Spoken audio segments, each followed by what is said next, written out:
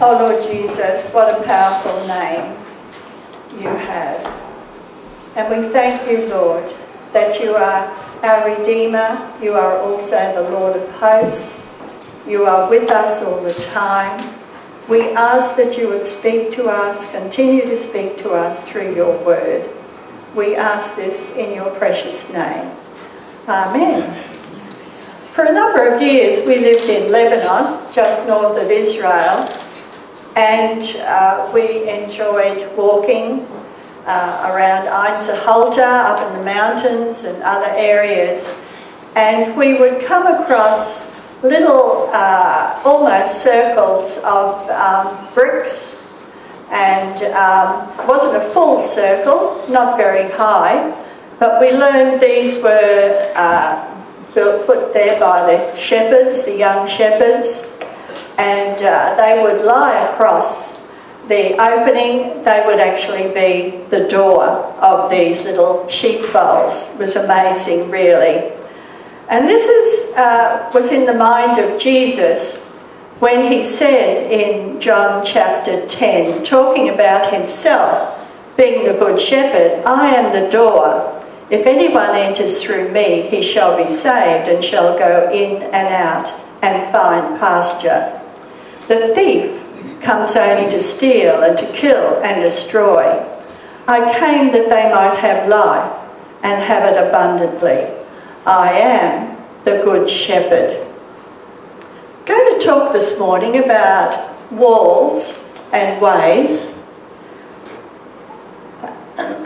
There's a marvellous construction in China, the Great Wall of China. I don't know if any of you have seen it. I've actually seen it. And it was first built between 220 and 206 BC.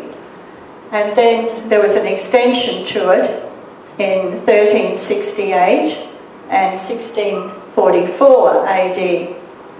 And it still stretches across hundreds of miles of rugged mountainous terrain. It's only one of the few man-made objects visible from space. It's quite amazing, really, if you look at the top there. That's the Wall of China. It was built for one purpose, and that was to keep out the barbarians bent on destroying Chinese civilization.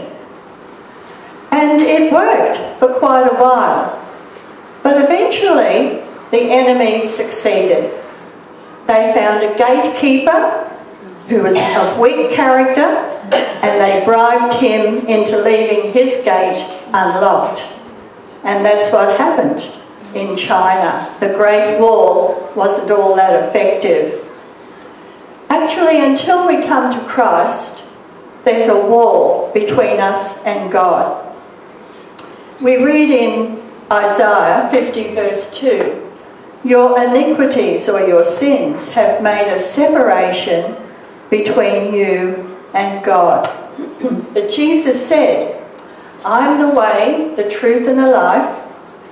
No man comes to the Father but through me." He's actually made a way for us. If we come to him, receive his forgiveness, then we have access to the Father, and that wall is no longer there between us. We read in 1 Peter 3:18, "Christ died for our sins once and for all to bring us to God." Our lives are really like that great wall in some ways, strong and fortified at some points and vulnerable at other points. We will always be attacked where we are the weakest. In Proverbs 4:23 we read, "Above all else, guard your heart, for it is the wellspring of life.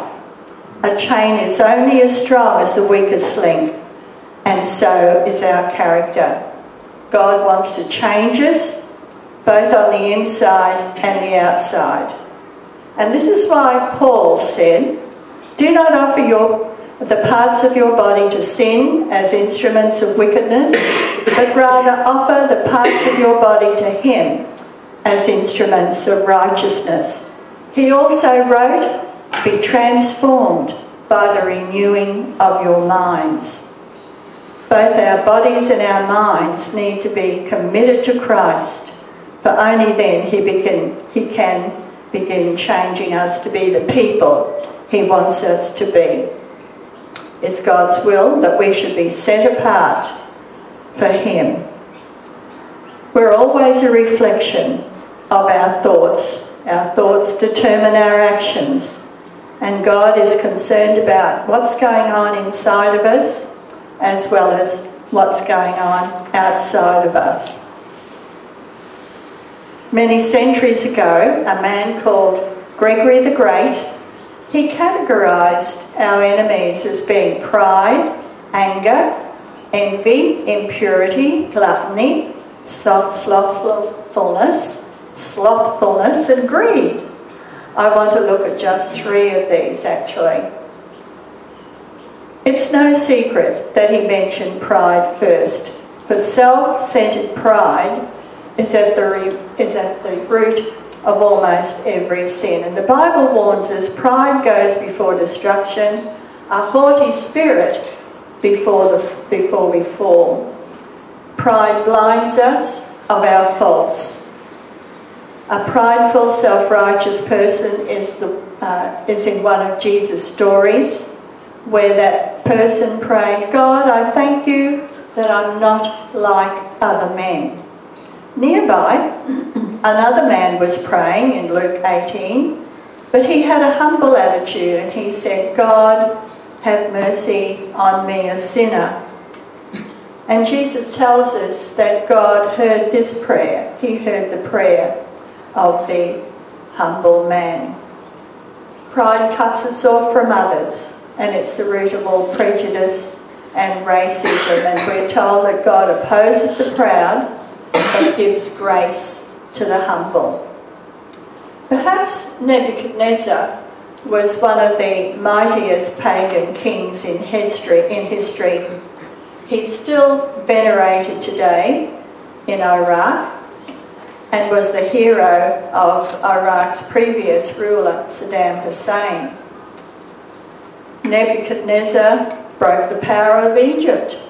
In 605 BC, Egypt was a mighty nation, but Nebuchadnezzar broke its power.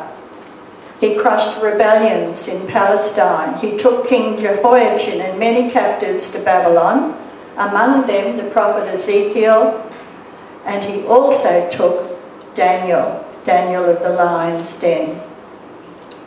And we're told in Scripture that Nebuchadnezzar called on the God of Daniel. However, in Daniel chapter 4, verse 30, we read of Nebuchadnezzar's self-glorifying pride. And this is what Nebuchadnezzar said. "Is this not Babylon the Great, which I myself have built as a royal residence for the might of my power and for the glory of my majesty?"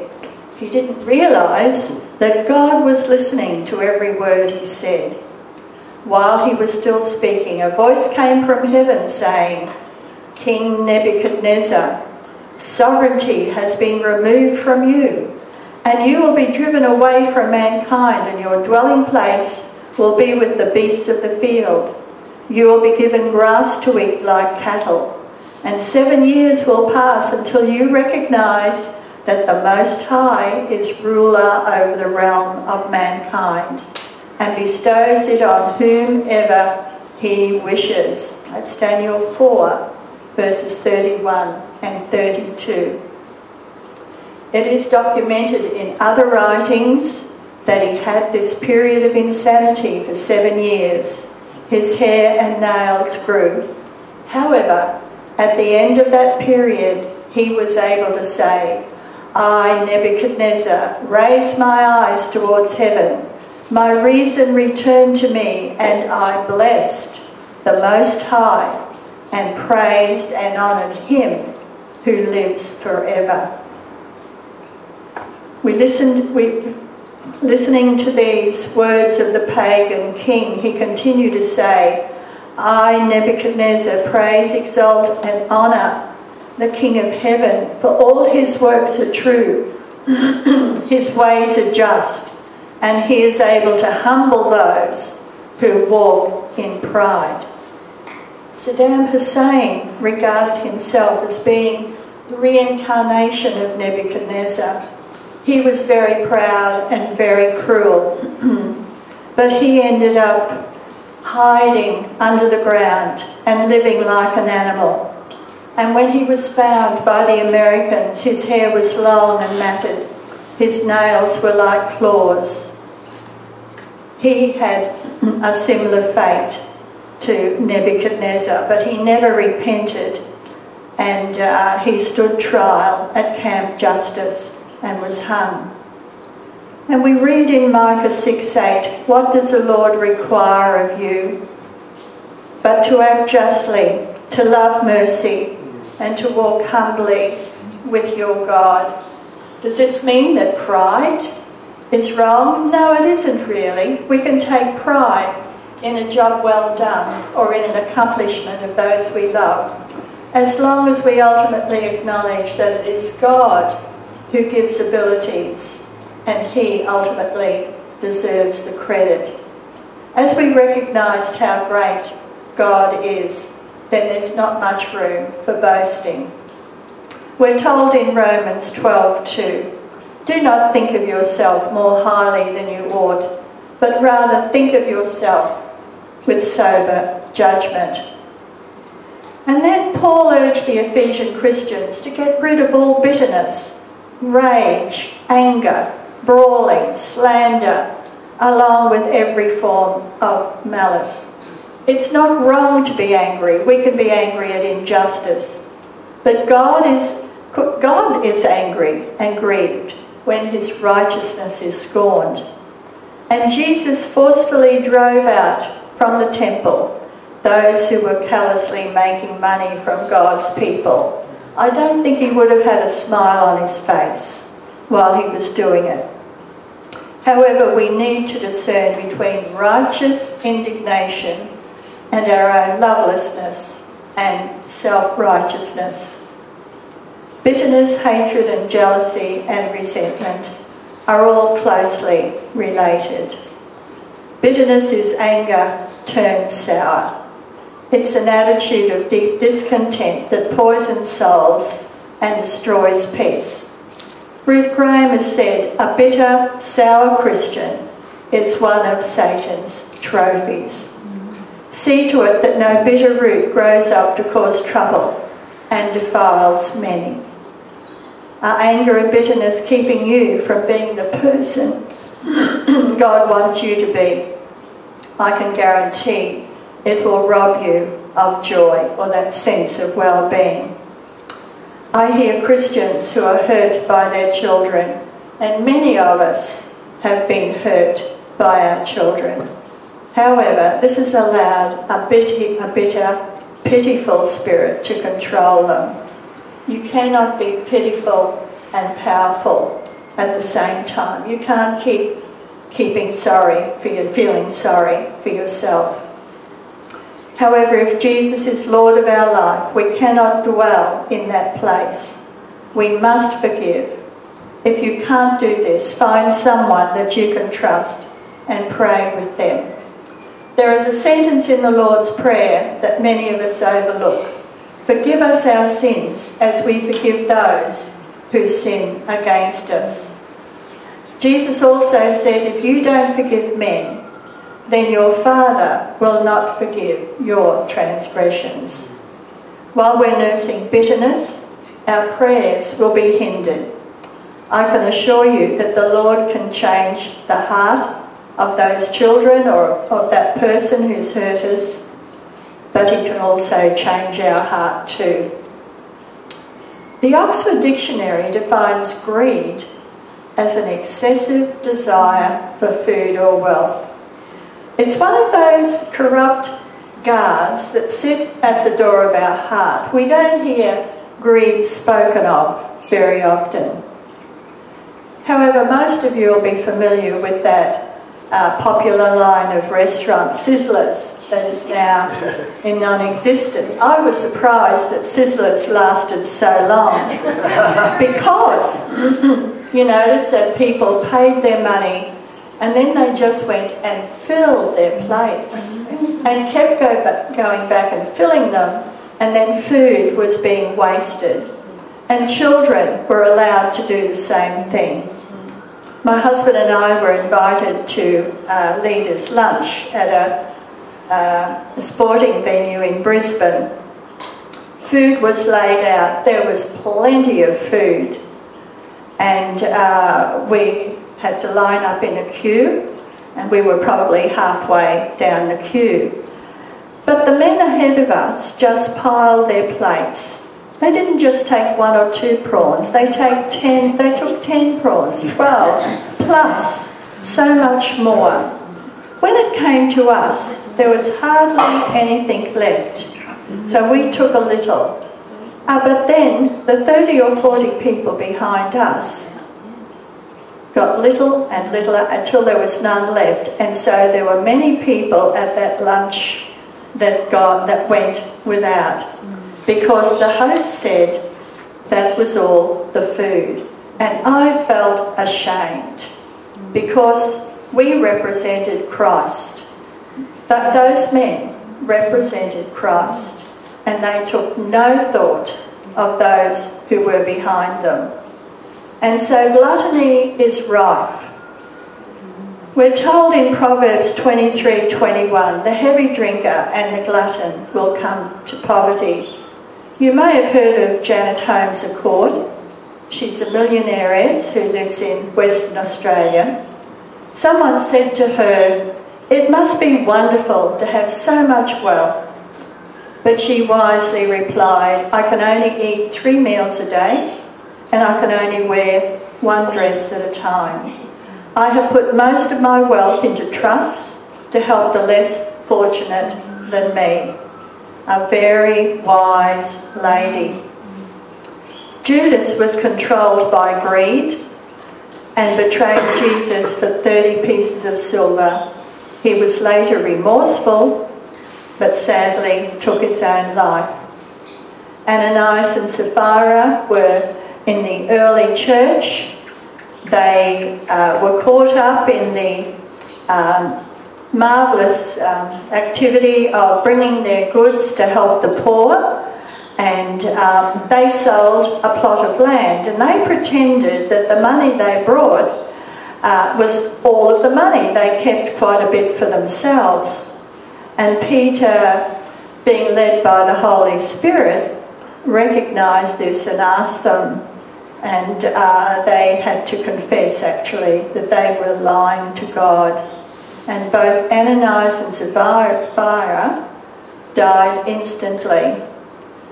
God takes a very dim view of greed. Jesus said, "Beware and be on your guard against every form of greed. For not even when one has an abundance does his life consist of his possessions." And ask God to show you if greed has gripped your heart, and confess it and repent it. Otherwise it can destroy you and make you useless for the kingdom. I remember visiting someone not far from here who felt they couldn't afford to give any money to the Lord. They came to this church, but they had quite a number of pets, and they spent quite a lot of money on pet food. But they couldn't, or the word is wouldn't, set money aside to help a fellow human being or to commit to the ministry of a church. Jesus talks about a lovely elderly woman who was putting money in the treasury box, and he noted, he said, he saw her heart, and he said, "Truly I say to you, this poor widow has put in more than all the contributors to the treasury. For they all put in out of their surplus, but she, out of her poverty, put in all that she owned, all that she has lived on, can live on." Finally, I'd just like to talk about God's grace in helping us to live the way we need to live. There's saving grace and sustaining grace. God's undeserved favour coming to us, drawing us to himself. But we forget that he also pours out his grace upon us, which includes his strength and ability to help us live the way we ought to live. Paul writes, "I was given a thorn in my flesh. 3 times I pleaded with the Lord to take it away from me. But he said to me, 'My grace is sufficient for you. My power is made perfect in weakness.'" And this power comes with his grace. John Newton, many of you know, was a slave trader who wrote the words "Amazing Grace." John had a praying mother who prayed for him through all those years that he was bringing slaves to be sold in the UK. And he says from his diary, it is written, or somebody read his diary and said it's written that on the day his beloved Mary died, John Newton's wife, he found the strength to preach a Sunday sermon. The next day he visited church members and later on officiated at her funeral. Looking back, he wrote, "The bank of heaven is too poor to compensate for a loss as mine. But the Lord all-sufficient speaks, and it is done. Let all those who know him and trust him be of good courage. He can give them strength according to the day. He can increase their strength as the trials increase. And what he can do, he has promised he will do. And he will do for you and me." I want to just read these few lines that are on John Newton's tombstone. George Beverly Shea memorised them, and I heard him repeat these words, and I thought how good they were. This is what it says on his tombstone. "Once an infidel and libertine, a servant of slaves in Africa, was by the mercy of our Lord and Saviour Jesus Christ preserved, restored, pardoned and appointed to preach the faith he had long laboured to destroy." We're going to sing "Amazing Grace."